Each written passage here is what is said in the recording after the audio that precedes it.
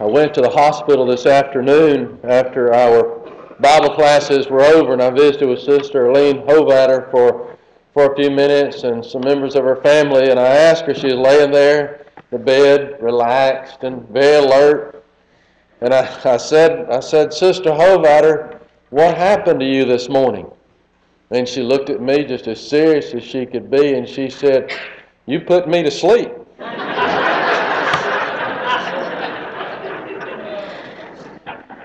And I said, well, do you want to hear what you missed while you were asleep? And she said, no. She said, maybe I'll listen to the recording later. So she was quite sharp, quite witty, and as of this afternoon was doing a whole lot better, and we thank God for her. We thank God for people that tend to people like her. Thank you for being here tonight as we think about the kind of people we have been, and we think about the kind of people we're going to be as we move forward into a brand new year. This morning talked about how we need to congratulate ourselves, and they'll do a brief review of some things on the board behind me. A brief review of some of the things we tried to cover this morning, but we did talk about how we do need to congratulate ourselves because we've made it.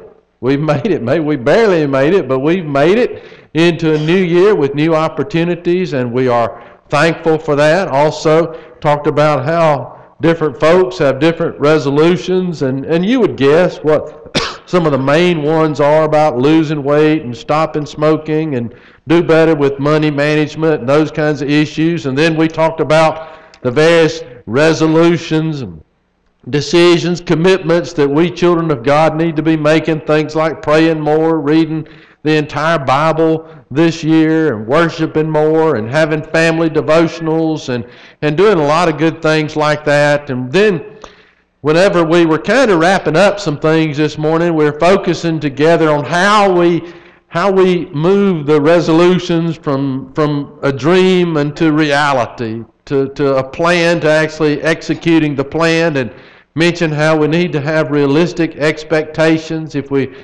we keep shooting at something that's beyond our grasp, we're always going to fail. But of course, if we aim at nothing, we're going to hit that every time also. So we need something we'll aim at that we really can, with God's help and the encouragement of good people, that we can hit. We need to plan to do things that with God's help we will actually do. You remember, Jesus said one time, why call you me Lord, Lord, and do not the things which I say? So we got to move beyond the, Lord, help me to do this, and I want to do this, and I'm planning to do this, to actually getting it done.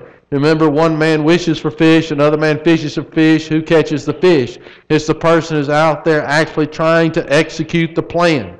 And so we need to have realistic goals in mind, then go out with God's help and accomplish those things. We need to involve God in the process, need to tell Him every day, need to ask Him every day to help us in putting actually His program. You know, when I thought about the resolutions I want to have for my life, I realized I don't have to be real creative in these things. I can just go to the Bible, and it's already there.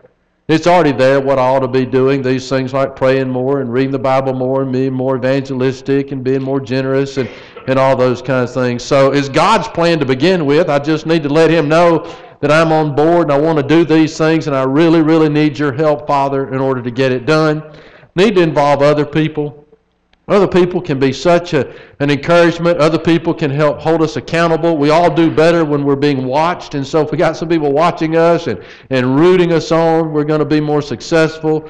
We need to keep records, maybe write down the goals and then check them off as they are accomplished. We need to be as motivated later in the year as we are today. We need to have certain rewards for ourselves. We need to believe that these things are achievable. If you can believe it, some people would say you can do it. If you can dream it, you can achieve it. Some people even would say, and there's a lot of truth to this, that God would not put within us a desire to do something that's good and withhold from us the ability to do that we desire to do that is so good, that is such a blessing for us, a blessing for others, right? If He's given us the dream, He's given us the ability to achieve the dream. And then we need to talk some now about what this Hebrew writer would say, and Colby read this earlier. Let's hit it one more time now. It really is important. This will be the launching point as we go through tonight's very important study. As we think about God's will for us, our will for us, and we need to match our will with His always. But here's what the Hebrew writer would talk to us about. Remember, everybody just about that we know has as one of their goals losing weight. Well, the Hebrew writer wants us to lose weight also of another kind. This is Hebrews 12, 1 and 2. Therefore, we also, since we are surrounded by a great cloud of witnesses, and probably he's talking about the folks in Hebrews 11 that have run the race, they set the goals, they had the grand resolutions, and they accomplished what they set out to accomplish. And now they've handed the baton on to us, and they're watching to see how we do, that we not drop the baton, that we be victorious as they were victorious. And so we got all these people cheering us on. He says then that let us lay aside every weight, not a lot of the weight, not most of the weight, every weight. Every weight. Get rid of this dead weight and the sin which so easily ensnares, so easily trips us up. And let us run with endurance. Let's stick with it. Let's finish this. Finish the race that is set before us. Where is it set before us? In the Scriptures. Verse 2. What are we to do as we run? Looking unto Jesus, the author and finisher of our faith. In the original, the idea there is that He's our trailblazer. He's our pioneer. He's taken that machete and He's cleared the path for us. And it's much easier now for us to follow as long as we stay on the trail that He prepared for us. He's the author. He's the finisher of our faith.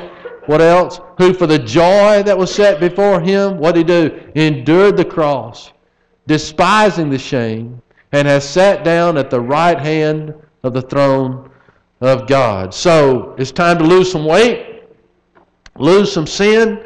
So how do we do that? Well, the Hebrew writer just told us. He told us to do it, then he tells us how to do it. One is we think about these witnesses. We think about their victories. We think about their successes. We think about their cheering. You know, what's the saying? Man cannot live by bread alone. Sometimes he needs a little buttering up. And so we've got these witnesses. We've got these folks. We've got this applause of heaven that helps us to sustain the effort.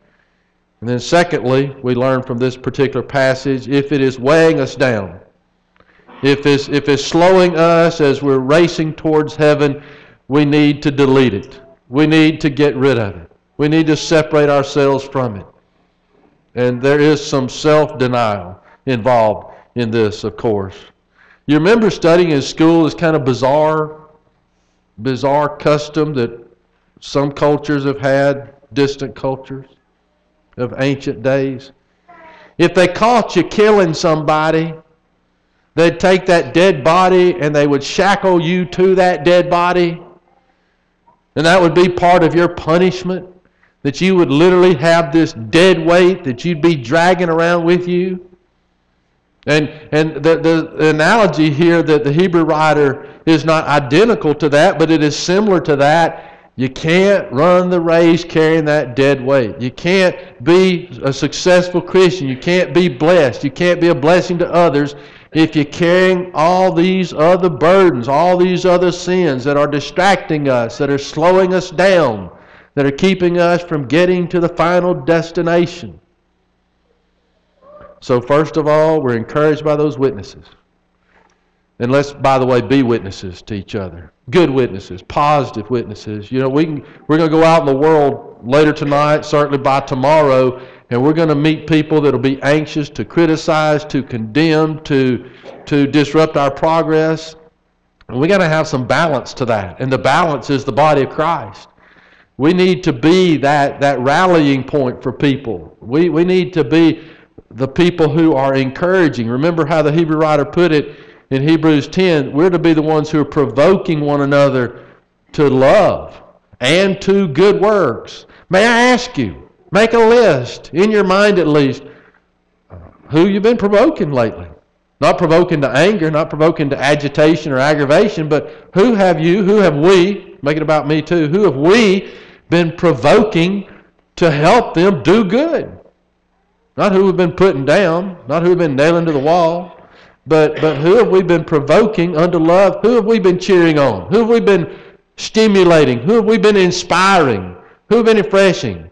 If I were to ask, everybody write down now the name of somebody that has encouraged them.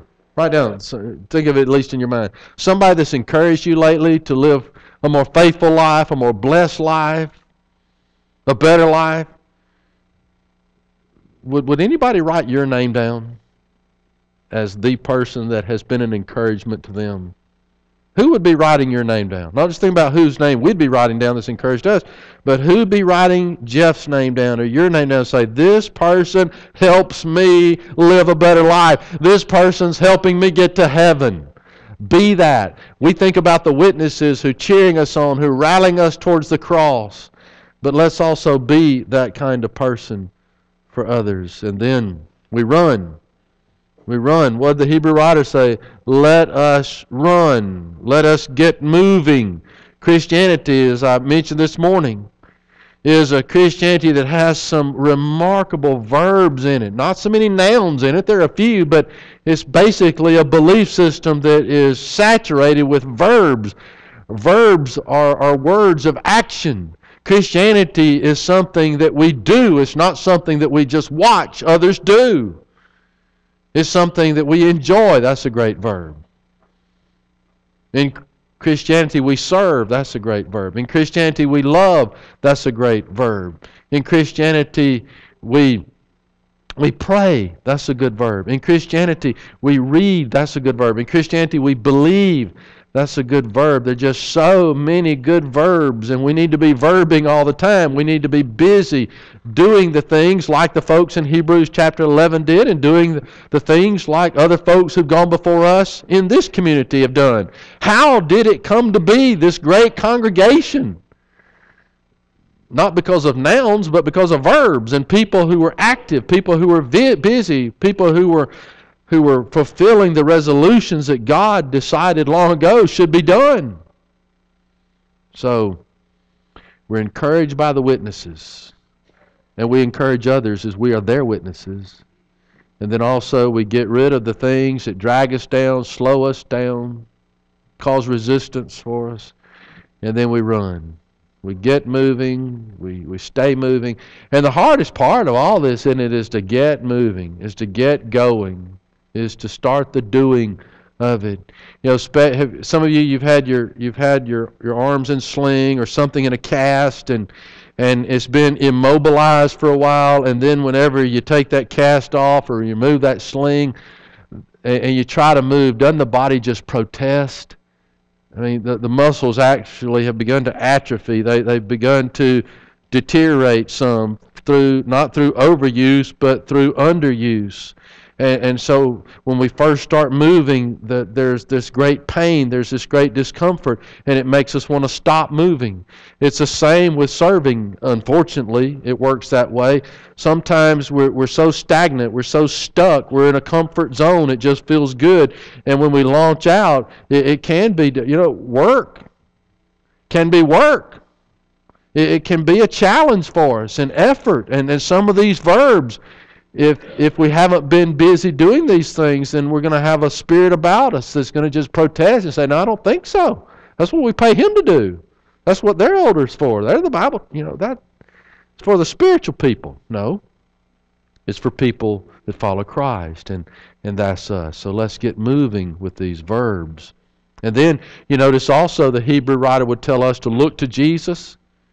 As we're trying to live this kind of life where we're trying to get rid of this bad weight and replace it with good weight, we look to Jesus. What did Jesus do? He increased. Remember, John the Baptist even said of him, he must increase as I must decrease. And so how did Jesus increase? Well, a lot of ways, obviously. Don't have enough time tonight to list all of them, but remember in Luke chapter 2, the end of the chapter there, he's been lost, been separated from mom and dad for a time in the city of Jerusalem, and they find him, and there's a good reunion, and he goes and he agrees to be subject to them, and the text tells us, remember, that he increased in wisdom and stature and favor with God and favor with man. And one of the things that's almost so shocking to me about that particular passage is that he is the Son of God, he's perfect, he's never done anything wrong, and he actually increased in favor with God, with his Father.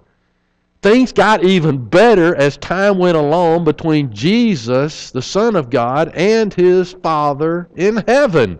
And that tells us, doesn't it, that we never reach a point where we can't be increasing in favor with God, where things can't get better. We know, we understand very easily that there are always things we can do to increase in favor with our fellow man, to be a better servant, to be a better example, to be a better peacemaker, and all those things. But actually, if Jesus could improve His relationship with God in some ways, if He can increase in favor, then surely we also can increase in favor with God.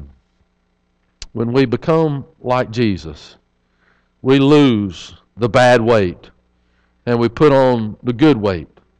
We do. We put on His attributes. If you go over to Colossians chapter 3, you'll see a lot of that. Touched on it a little bit last week, but in Colossians chapter 3, remember it's that now what chapter of our Bible, how we get rid of all these negative attributes, these things that slow us down, loading us up with guilt and baggage and embarrassment and shame, and we, with God's help, we put to death that old overweight person, overweight with all the ugly stuff and the bad stuff, and we replace with a new man who's doing all these good things, has added love and peace and virtue and kindness and all these Christ-like qualities, and we're decreasing, we're getting rid of the bad, we're eliminating, but we're replacing it with the good. It's not just enough, is it, to kick the bad stuff out of our hearts and lives and get the bad words out of our vocabulary and the bad thoughts out of our brains, but we get to replace the bad with the good, and we're replacing bad weight with good weight. We're replacing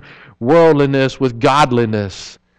And it really is a wonderful way to go through not just 2016, but the rest of the time that God privileges us to have in this life. Remember 2 Peter 2, the image there is of a newborn babe. And what job does a baby have, really? A baby has one job, and that's to grow, to increase, to gain good weight.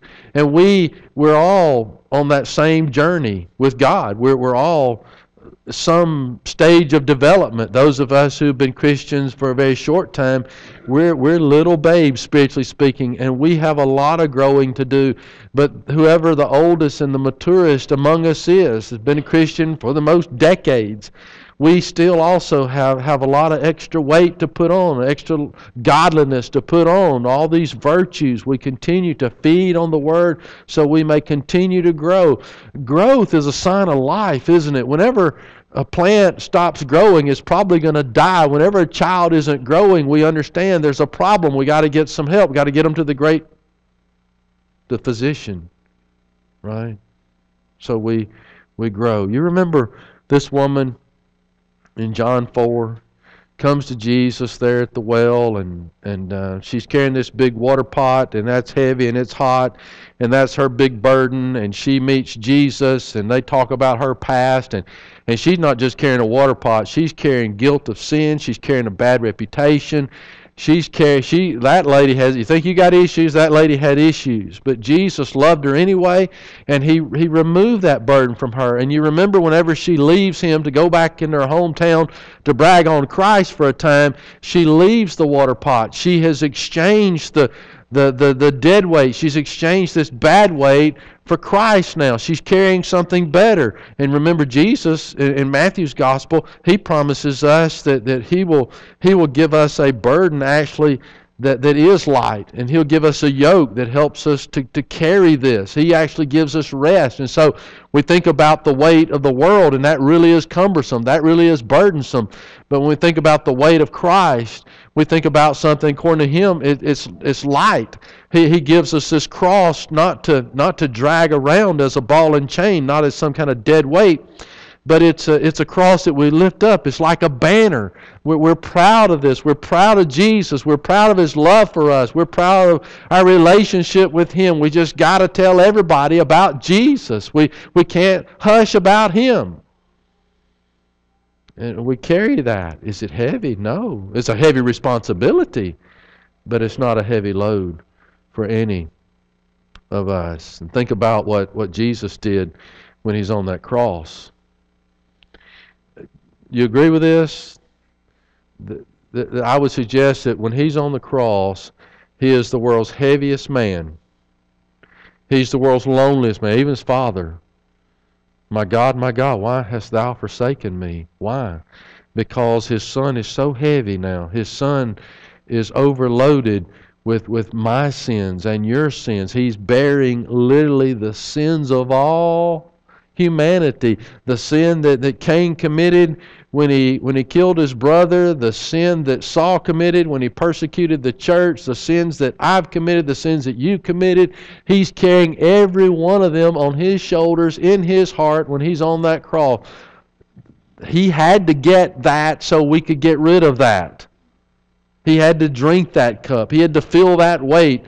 And his Father, remember Isaiah 59, 1 and 2 talks about how sin separates us from God. And at that moment, the sins that his Son is weighed down with, our sins, separate the Father from his Son.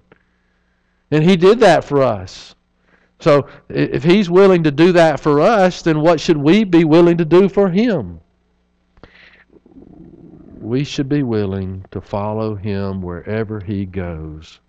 We should be willing to go wherever he sends us. We should be willing to have the kind of vocabulary he wants us to have, the kind of wardrobe he wants us to have, the kind of worship he wants us to have, the kind of respect to our fellow man that he wants us to have, the kind of peacemaking ability that he desires us to have. We do that. We take on that good weight, that good life, all those wonderful virtues. We do that for him. We don't want what Christ has gone through to be a vain thing, to be something that was useless for us. We want what he went through when he took on all that sin. We want that to be something that has some benefit for us.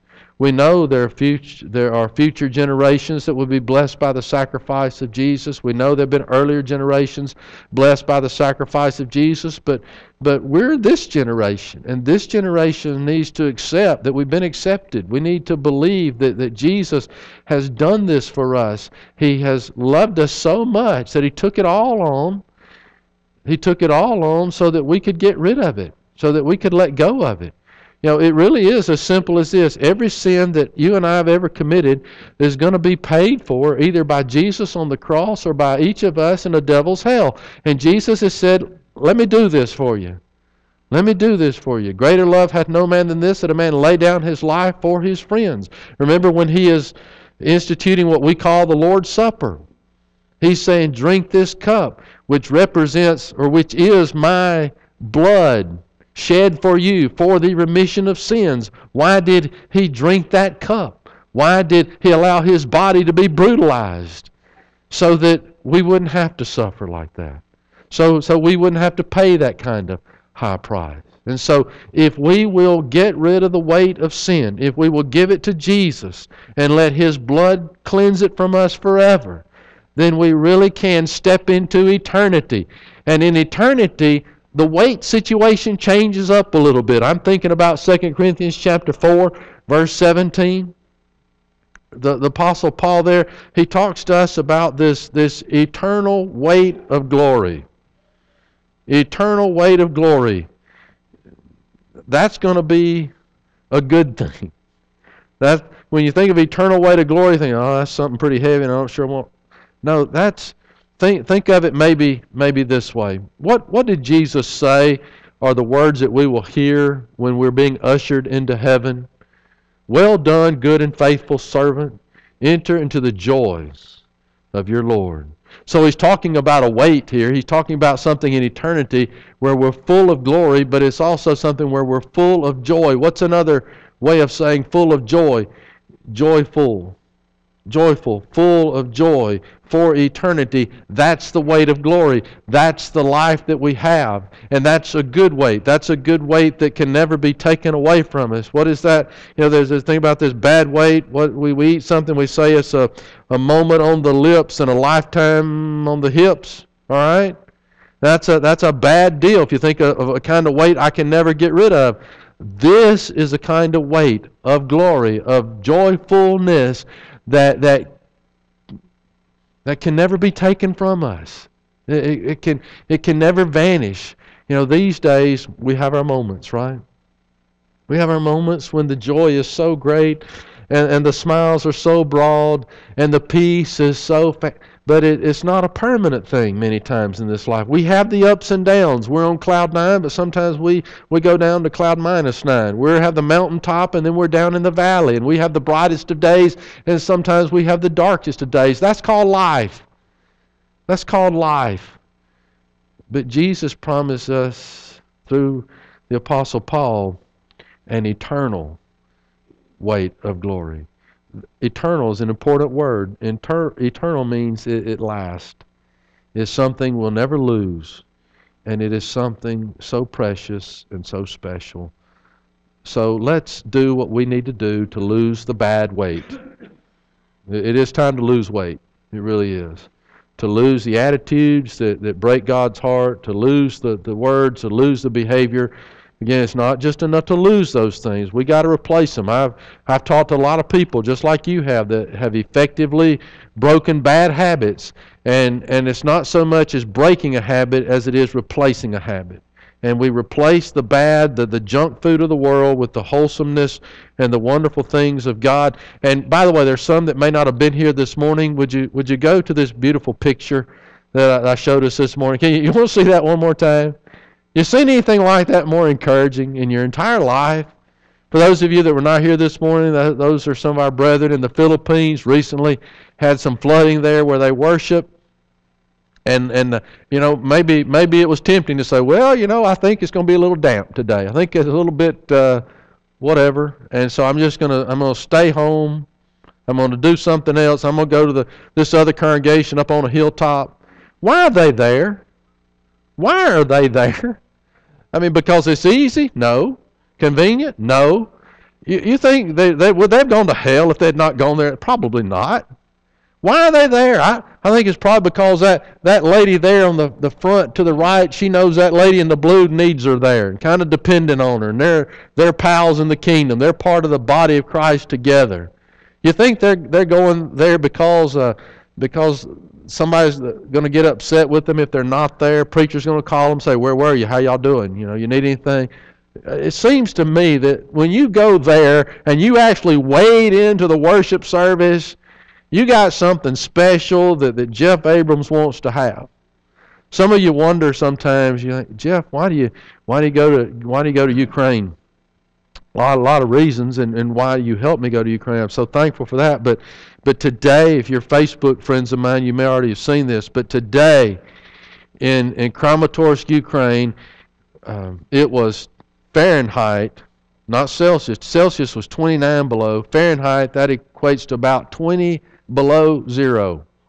20, and that's not counting the wind blowing. I've been there when it's been pretty cool and like that, and you walk out of the church building in the morning, and I'm not a crybaby as a general rule, it happens, but tears would come into your eyes and they'd fall down to your jacket, and by the time they hit your jacket, they become little ice cubes. That's pretty breathtakingly cold. And I talked to one of our preachers there this afternoon named Vladimir Pazy, great guy. And I asked him how church went, and I'd seen on the weather that had been real cold, and he said had a good crowd, talked about the people were there, and he said, y'all remember Sister Anna? She's 90-something now? She'd say 90, none of your business. She's there. She's there. Why is she there? Is she going to not go to heaven if she says, all right, Lord, it's 20 below and I got to walk? I think I'm just going to phone this one in. I'm going to stay home, read my Bible, let somebody else water the fire. She gets up, she puts on all those layers, and she gets out there, left foot, right foot, and she goes. And you see, I need people. We talk about these witnesses that encourage us. That encourages me. Doesn't that encourage you? Well, let's do ourselves the favor. Let's give ourselves this gift as we launch out together as a church, and we got a lot of guests. Thank you for being here. But we launch out together in 2016.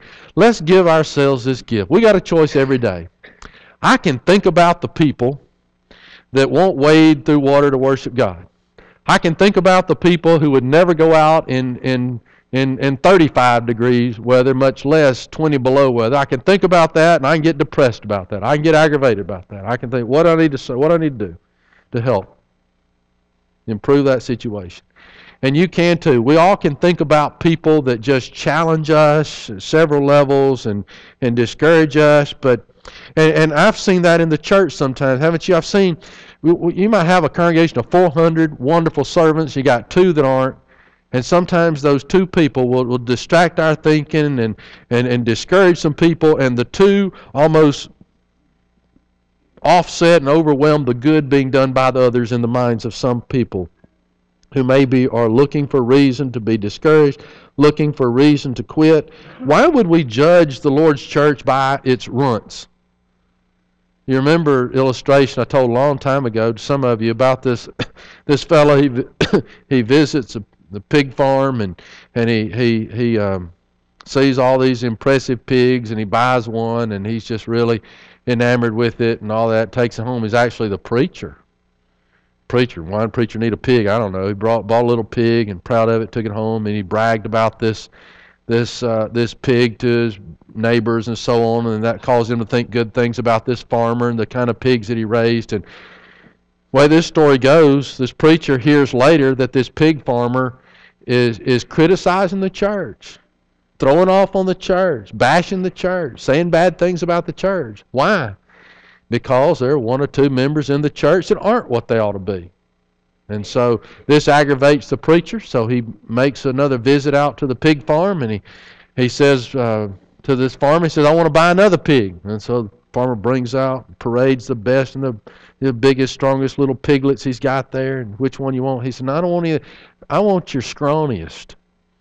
I want your runt. I want to buy your runt. Why do you want to buy the runt? He says, because, sir, I'm gonna buy this runt, and I'm going to take this little scrawny pig, and I'm going to take it throughout the community, and I'm going to tell people that's the kind of pigs you're making out here at this farm. And they're going to think bad. Farmer's saying, no, why would you do that? Why would you want people to, you're way ahead of me on this illustration, aren't you? Why would you want people judging my entire operation by one runt? Well, why would a preacher, you understand, why would a preacher want people judging the entire congregation by maybe the runt? The apostles at times had a runt or 2. At times the church is going to have a runt or 2. Maybe it's me, maybe it's you sometimes, okay? But we don't want to judge the church by those of us who might be going through some particular struggle and are engaging in embarrassing behavior. And let's not let the runts motivate our thinking and affect our mood. Most all, this is the truth in my estimation, most all the members of the Lord's church are extraordinary people, really. Flawed people, but special people. People who do try to have good resolutions, who do try to fulfill them, who do try to be a blessing.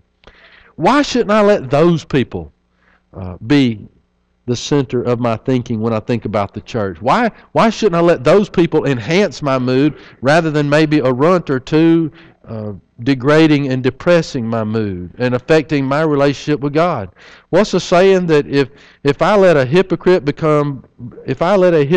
come between me and God, who's closer to God? That hypocrite is closer to God than I am. And so as we move forward, one of the ways to do this, to get rid of the dead weight and to replace it with the good weight and the good attitudes and all that, it is to fixate again on the people who are getting it done, the people who are doing it well, the people who are persevering, the people pictured who are wading in water in the Philippines, the people who walk through snow and slippery ice to worship in Ukraine and other places like that. When we see things like that, I know that there's a touch of us, a part of us that just wants I'm just so ashamed of myself because I complain, I whine, I don't have anything like that to deal with. And I get that, but let's rise above even that. Let's not be ashamed of our moaning and complaining and all that. But let's just be thankful we get to be in God's family with people like that.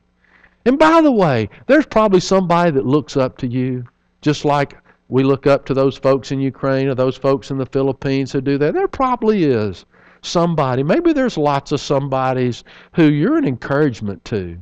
You're a blessing to. I tell you, you're sitting there thinking, oh, all right, who would I be an encouragement to? Here's one name, Jeff Abrams. I'm even thinking more important names than mine, but really, you encourage me. I see Ruth Warren walk in this building. I'm encouraged. I'm encouraged. I see some of you single folks come in with your kids and you don't have help from. I'm encouraged by that. I see some of you limp in and limp out. I'm encouraged by that. I see some of you sign up to be involved in Downtown Bible. Your effort encourages me mightily. It helps me to not fixate on those who are not as energized as maybe you are. I see somebody out there pulling weeds, and I'm thinking, I ought to be the one pulling those weeds. It encourages us so much. The things you do, it encourages me. It glorifies God. Let us not be weary in well-doing, for we shall reap if we faint not. That's as true tonight as it was the day Paul penned those words to the churches in Galatia. Do not be weary in well-doing. We don't have much longer to go, Maybe a few minutes, maybe a few months, maybe a few decades. Compared to eternity, we don't have much longer to go. Let's take our spiritual vitamins. Let's get rid of the dead weight. Let's run looking to Jesus. Let's think about these witnesses, and let's covey up. Let's stay together. Let's not let the devil separate us in any way, and let's focus on Jesus, and let's get to the place. Let's get to where He is. Would you pray with me, please? Father, we are so thankful for a Savior who has blazed the trail for us, who has been the author and finisher and continues to be author and finisher of our faith. Help us to look to Jesus as we run, as we get ourselves involved in all these marvelous verbs of Christianity. Help us, Father, to be cheered on by the witnesses. Help us to be benefited and uplifted by the applause of heaven. And help us, Father, to be applauding for others and encouraging them as they move towards greater faithfulness. Help us, Father, to resist the tendency to focus on the negative and the people who have a discouraging way of living. But help us to see the stars among us, those who do the little things, who do the big things to be a blessing. Father, help us to be that for somebody. Help us to be an encouragement for another person, or maybe lots of other people. Help us, Father, to be thankful. We get to be in your kingdom with people who stand in water to pray, to worship, who walk down very cold and slippery and dangerous paths in order to worship with their fellow believers. Help us to be motivated by that. Help us to be refreshed by that. Help us to look forward to hugging those folks in eternity with you. Father, help 2016 to be the best year of our lives, at least spiritually. Help us, Father, to get closer to you than we've ever been. Help us to get closer to your people, to your will for our lives than we've ever been before. If we need prayers of the family tonight, help us to seek them. Help us to be humble about that. And Father, if we have yet to put on Jesus in baptism, help us to give Him the weight of our sin, understanding that His shoulders are bigger than ours. His blood can wash away what our blood can never wash away. Help us, Father, to become His child, His disciple, this evening in the waters of baptism. We love you, Father. Thank you for loving us so much. In Jesus we pray. Amen. Let's stand together and sing.